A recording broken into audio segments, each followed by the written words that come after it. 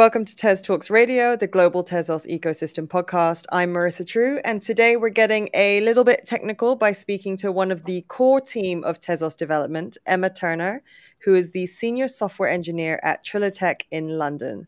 Hi, Emma. Welcome to the show. How are you today? Hi, I'm good, thanks. Thanks for having me on. So we'll start off as we always do. Could you please share your personal story into the world of blockchain and then more specifically Tezos? Sure. I mean, I guess for me, it was like a long time of maybe hearing about blockchain around the edges. So I remember it being something that people at school would like very excitedly talk about in the corridors between lessons. But I never really sort of looked into it properly or like understood what was actually happening. And then sort of fast forwarding a few years, in my sort of first, I guess, proper developer job, I had a colleague that I talked a lot to, and this was sort of back in the, I guess, one of the like first big sort of blockchain sort of crazes, sort of 2016 or so, into sort of 2017, and sort of Bitcoin's value was going up, and my colleague was like talking to me quite a lot about different things that he was learning. ICOs kept popping up there as well. So I think I sort of looked into it a little bit more. Made me started to understand that there were different chains and that they sort of tried to achieve different things. But then again, I sort of didn't really sort of follow that up at all until the opportunity to work at TriliTech came up. And that caused me to sort of look a lot more deeply into, okay, so what actually is this about? Like what are these like chains trying to achieve? And in particular, like the thing that sort of really struck me about Tezos was the on-chain governance. And for me, as somebody who like quite likes nice solutions, it seemed pretty beautiful almost to have this thing that had caused like quite a lot of contention in other chains at times, almost be sort of immediately solved, and allow people to actually like have a voice and have it mean something in terms of how the chain progresses over time. So that was, I think, the sort of thing that got me really piqued my curiosity at the start. So what were you doing ahead of working at TriliTech, and then how did kind of lessons from your experiences in the past map onto what you're doing today? So before joining, I was working at a car insurance firm, with actually one of the other senior software engineers at TriliTech. We sort of both came across sort of within about a month of each other, and that was in some ways like very disjoint, like very different like field that you're working on, very different sort of customer base as well. But in a way, like a lot of different tech jobs sort of map onto each other. So that every different job, you sort of pick up some new skills that you sort of then take forward into the next job and some experience to say, well, actually, like this problem might not be exactly the same, but if you sort of squint and look at it from a slightly different angle, you kind of have already solved this. Maybe you've solved this before, or maybe there's like parts of the problem that you can break down into things that you solved before. And that allows you to really like bring your experience forward and like actually sort of have sort of more input on things over time. So that was, while it was sort of quite different in terms of like workplace and like actual sort of day-to-day things that I was working on, and indeed like knowledge I had about the system, especially at the start. I had sort of, in the course of my like relatively short career so far, started to go sort of more down the sort of functional programming route. And Tezos was, or working at TriliTech was something that I could do to sort of continue that path, but also I haven't like done that exclusively. As we'll get into later with like the smart rollups and so on. There were different problems that I came up that I maybe wasn't necessarily expecting at the start. I mean, I think one of the, I guess, the opportunities and pitfalls of engaging with a new technology is that you don't necessarily know everything your role is going to entail, just because it hasn't been discovered yet. But, as a core member of the development team at TriliTech, could you tell me a bit more about what your specific role does entail and, the projects or the areas you're specifically involved with when it comes to Tezos? Sure. Like you say at the start, I really didn't know what I was going to be working on. The problem domain seemed so vast, and it still does seem like, and is very, very big. And that's one of the most exciting things about working in this space is just the sheer almost possibility of problems to solve. I mean, it's so cool that you can solve sort of one thing one day and then learn a huge amount of stuff from the people around you on the days following. I think the first 6 months that I was working here, every night I went home just buzzing from the amount of sort of new stuff that I'd picked up. And that has sort of translated a bit to the work that I've been doing at TriliTech. I mean, I've mainly been focusing on the sort of roll-up story, especially on the sort of developer side, like the programs that you write to actually run in the roll-ups as opposed to the infrastructure itself. But more recently, over the last sort of 3.5 months, I've been very focused on the Ledger app sort of revamp that we've been doing, and hopefully there'll be sort of more news about that in the near future, bringing the Tezos app up to date and so on. So it's been quite varied. So I want to dig into rollups because that's a term we hear very often when it comes to Tezos' scalability. And for those of us, myself included, who are not necessarily the most technical people, could you help me define what a rollup actually is? Sure. So at a very high level, there are sort of two or maybe sort of three things that are often competing in the blockchain space. It's called the blockchain trilemma, where you have scaling or execution scaling is against or set up against decentralization and also data throughput, and various other things that play into that. And rollups are very much targeted at sort of being able to scale execution. So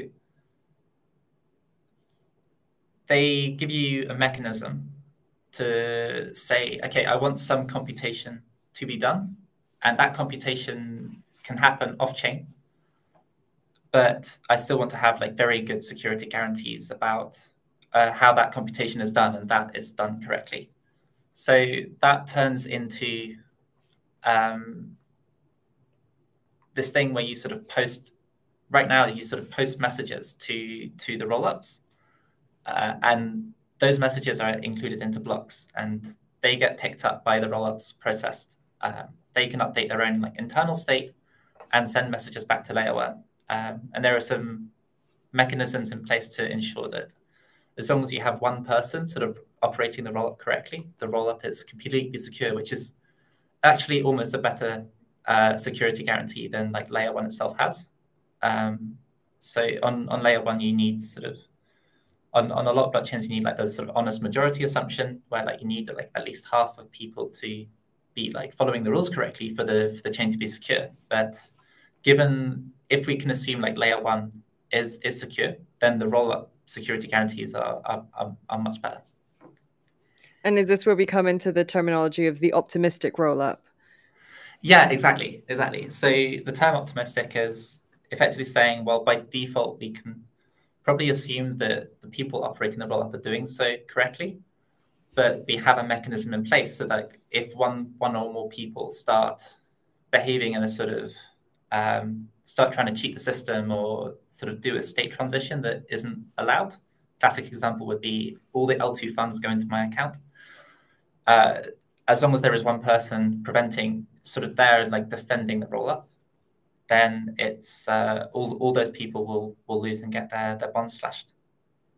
Right. Okay. So it essentially works on the principle that even if you could not trust the whoever's operating the rollup, that there is enough security within the system itself to check and counter any breaks in that security. Is that right? Exactly. So multiple people can't operate the rollup at the same time. In fact, it's probably quite nice if you have multiple people operating the rollup, because then they can all sort of agree with each other. And as long as they're like agreeing, then it's great, because if one of those people are honest, then everyone's sort of agreeing to the same thing, which is the correct thing. But we don't allow sort of finalization of that state for 2 weeks, which is where like the actual like optimism comes into it. Like if nobody challenges the commitment or like the state transitions within like that 2 week period, then the commitment can be assumed to like be correct and is sort of cemented and becomes finalized, at which point things like layer 2 to layer 1, like withdrawals, can take place and so on. But we need that 2 week period to allow the honest operator to challenge any incorrect commitments as well. And then all in all, this is basically a big exercise to achieve kind of more computation without necessarily requiring an increase of hardware on Tezos as a layer 1. Is that right? Exactly. Like if you, I mean, you could scale layer 1 by like requiring everybody to run like much beefier machines, and then you could have like higher throughput. But as you say, like that sort of discourages decentralization. People like may not be able to afford like the hardware requirements anymore, or decide it's just like not worth the effort and stop validating. And over time, that can have like a very centralizing effect. But if we can say, well, actually, we want the execution to take place, and the execution can take place on like more powerful hardware, and that's fine because we only need like a handful of people to actually be running that, then it's okay. And going back to what we were saying about there are multiple kinds of rollup, and you mentioned that Tezos uses optimistic rollups. But why is that considered the optimal solution for Tezos against other ones like zero knowledge? Or what is the competitive advantage that is gained by using optimistic rollups versus other types? So I guess there's kind of a bunch of different sort of flavors of rollup. So for us, we have like the optimistic enshrined rollup. So on the sort of optimistic versus ZK side, zero knowledge rollups might have some advantages in terms of like instant finality rather than having to wait that 2 week period, but their throughput is much lower, like almost orders of magnitude lower than you can actually achieve in an optimistic rollup, because as you do the computation in a zero knowledge rollup, you're having to constantly prove that you're effectively doing the computation correctly. So that gives like a very high computational overhead to actually doing much in a ZK rollup. So you'll tend to see like throughput numbers in a ZK rollup be like almost single digits, just purely for the amount of sort of extra computation that's required there. Whereas an optimistic rollup doesn't have to do that. It just has to say, well, okay, I mean, on the individual transactions, I'm like verifying signatures to make sure they came from people who claim that they're coming from, but I'm not having to sort of keep this sort of additional tally of various things. I can literally just run the code, almost no overhead, and as long as like I'm agreeing with other people, it's okay. And how does this all feed into sort of Tezos's upgradability and how seamlessly they connect? Because as Tezos core technology upgrades, does anything need to change with regard to the rollups, or do they kind of streamline together?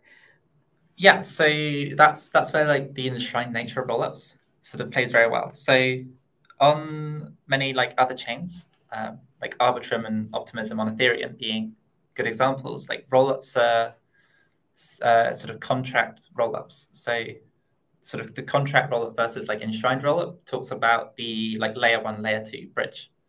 So in like Arbitrum and Optimism's case, and many other rollups, sort of the logic of like who's allowed to validate the rollup or how like disagreements are handled is all handled inside like smart contracts, and that logic can be like very complicated and quite very hard to implement as well, and can also have like quite a centralizing effect on the rollup. Like if it only allows certain people or like a whitelist of people to be validators, then that obviously prevents like anybody from participating in the rollup. And so it's maybe like the trust assumption there is like quite a lot. You're having to trust people quite a lot more that the rollup is being operated correctly. But on Tezos, rollups are enshrined. So this layer 1, layer 2 bridge is actually implemented in the protocol itself rather than inside any sort of smart contract. And that allowed us like many more like powerful tools to actually implement the bridge correctly, make sure that we actually had working refutation games, which is very rare, and actually upgrade rollups or give rollups new powers with layer 1 protocol migrations. So rollups launched on mainnet in the Mumbai upgrade, and then more recently we had like Nairobi go live as well. And Nairobi actually introduced new features for rollups, including new functions for like the kernels that run inside the rollups to be able to call to like interact with the outside world a bit differently. So kernels are like informed when a protocol upgrade takes place. They can react to it. They themselves are upgradable and can implement their own logic to do so. So it's something that over time, like as like deployed rollups evolve, they can evolve like together with layer 1 and get ever better over time. And for just a quick point of clarity, what exactly is a kernel? So the rollup is sort of two parts. It's the infrastructure which sort of communicates with layer 1, makes things like storage available. The kernel is the program that actually runs inside the rollup itself. So effectively, it's sort of called on a loop with here is some new input that you can do stuff with. You have functions to like write messages back to layer 1, and you have functions to access your like storage that you can sort of update over time. So classically, like that could be like an account ledger for like assets that you might have on layer 2. So the kernel is the program that effectively determines what the rollup does with the information that's given. And that's the sort of area where I've probably spent the most time focusing while I've been at Trilly. No, thank you. That was super thorough, and I think it's something that even I managed to grasp. So I really appreciate it. But I think one of the major questions that this all boils down to is when it comes to, the eventual end user, how is this like perceived by them, or how does it benefit the person that's at the very end of the chain who isn't as, I guess, immersed in the infrastructural layers of Tezos as a blockchain? Sure. So I think the idea is that like most people who will like be like users in the Tezos ecosystem like won't be there like programming rollups directly, but they may interact with it. So rollups unlock quite a few different use cases, but one of the exciting ones that is actually sort of coming up in a nearish future, I guess, is the EVM rollup. So the Etherlink was announced at EthCC and then also again at TezDev. And it is the sort of public good Ethereum compatible rollup for Tezos. And that allows end users who may have like experience in like Ethereum, in the Ethereum world and like experience with Ethereum dApps to actually interact within the Tezos ecosystem, these Ethereum dApps actually deployed on the Tezos rollup. So developers might use some developers might like deploy dApps from elsewhere, like on top of a rollup. Like there's another rollup in the works called Tezos on Tezos, which allows you to run like Tezos dApps in a rollup as well. So developers might deploy on top of like a public good rollup in certain cases where like an app chain makes sense for them. Like, for example, if you were writing a game and you wanted to put some of the logic into a rollup, then you would probably want to actually directly have like a lot of control over what the kernel and what the rollup is doing. So you would probably go a bit lower level and actually write the actual rollup program. And as an end user, you get to interact with the rollup kind of how you would with a sort of dApp on layer 1 on Tezos, or maybe even like an Ethereum dApp, but like deployed on the layer 2. Okay, very interesting. And just earlier you mentioned TesDev Paris, and I saw that you actually recently spoke at the event, and you gave a visual demonstration of the 1 million transactions per second on Tezos. And of course, I'm not going to ask you to, give a 10-minute presentation of exactly what you demonstrated at the event, but could you give us like a rough summary of what that demo and that test entailed? Sure. So right at the start, when we were thinking about the design and how like rollups might actually look like, we wanted to make sure that rollups could actually be used for this sort of horizontal scalability and like much higher throughput. So the demo was conceived as a nice way to actually showcase that we have sort of achieved the goal of like horizontal scalability that we sort of set out to. So it was like very clear like right from the beginning, and it was never a goal to have like 1 million transactions per second on a single rollup, but it was like a nice round number that we knew we could hit if we deployed lots of rollups working in parallel and showed that like computation can and throughput can scale as you deploy more rollups. So the demo itself showcases 1,000 rollups all deployed on MondayNet, which is one of the public test networks. All running in parallel, receiving messages in parallel, and updating the state and responding to them. So it's what it actually shows is the transaction kernel, which is allows transfers of Tezos like tickets between accounts in layer 2, and it writes out to its own like debug log, sort of what each sort of transaction actually sort of represented. So the actual representation was a series of images that changes. So each image changes every block, and we set it up so an image itself was 5 megapixels, which for like if you have like red, green, and blue components in each pixel, that turns into 15 million pixel updates per block to transition from one image to the next. And that sort of conveniently allows us, because MondayNet at the time had 15-second block times, to say, well, if we have 1,000 rollups all running at 1,000 transactions per second, then that maps into the million transactions per second, or this one like 15 million pixel updates from going from one image to the next. So, And yeah. so what actually makes a test like this so significant? I mean, how does 1 million transactions per second on Tezos compare to its other blockchain competitors? And like what makes this such a profound moment in terms of the development and advancement of Tezos? So it really showcased, I think, that we have rollups, they work, and we built them for real. We demonstrated them on a proper test network. We showcase as well the ability to scale like the data throughput as well. So we leverage the data availability committees, which is one of the two like data availability solutions that have been like worked on currently at Tezos in Tezos. And ultimately, we said we were going to do something. We did it, and that where there are use cases for people who need like very very high transactional throughput, that Tezos is a place that they can actually come and like build those things for real. And ultimately, it means that like actually you can come and like write a rollup kernel and operate a rollup.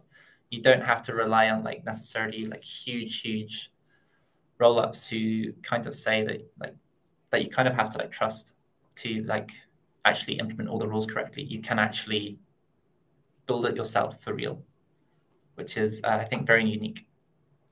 Right. So it kind of highlighted the true functionality and capability of Tezos technology in, let's face it, an industry filled with big promises with very little execution sometimes. So it was very good to, I guess, see a visual demonstration of something in action to make it a tangible Exactly. function. Yes. Yeah. And so, I mean, of my knowledge of the Tezos ecosystem, especially with regards to like the core developer teams, it's known for having quite a strong network. It's not just TriliTech. There's also Nomadic Labs, there's Functori, there's a few others as well. So when it comes to working on, something as significant as rollups, what's the experience of working within and across these teams? So it kind of twofold. So there was, I think at the start there was like quite a lot of like little like niggles that we found, like where actually coordination across entities can be quite difficult.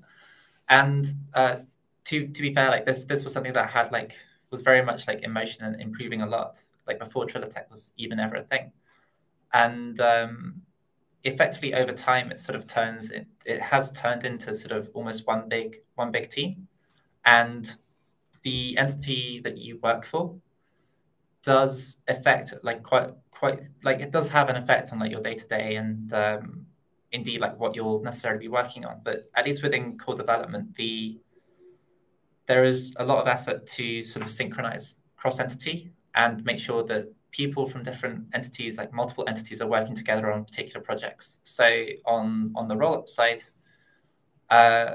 we had for almost the entire project, we've had engineers from TriliTech and Nomadic Labs, Functori, and at times Marigold as well.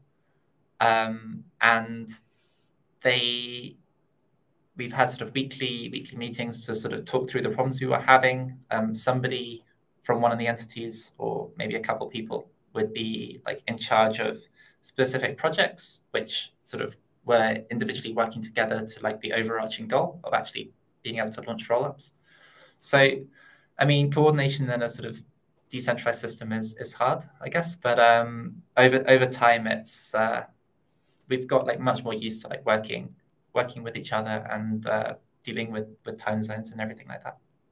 So what are some of the, I guess, the primary benefits of working in this fashion? Because in a almost symbolic kind of way, it's a decentralized way of working. And so I guess, there might be a division of duties or at least a diversity of perspectives as it relates to the same problem. So what are sort of the benefits and also maybe some of the challenges that you've specifically found in this network? I mean, we very much have different points of view, which we then need to like actually talk about and sort of work out how to move forward.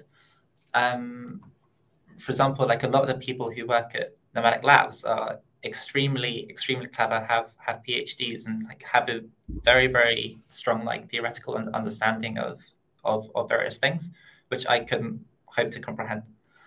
But at the same time, like we ultimately need to take like theory and all these things and implement it in practice. And sometimes like the nice solution, if you like think about something and like this would be nice, actually turns out to be like very difficult to implement, or if you change your assumptions slightly, something becomes much more implementable. So it's not to say like, and there's anybody at one particular entity who is like better at a certain thing than others. It's just you just have like diversity of thought and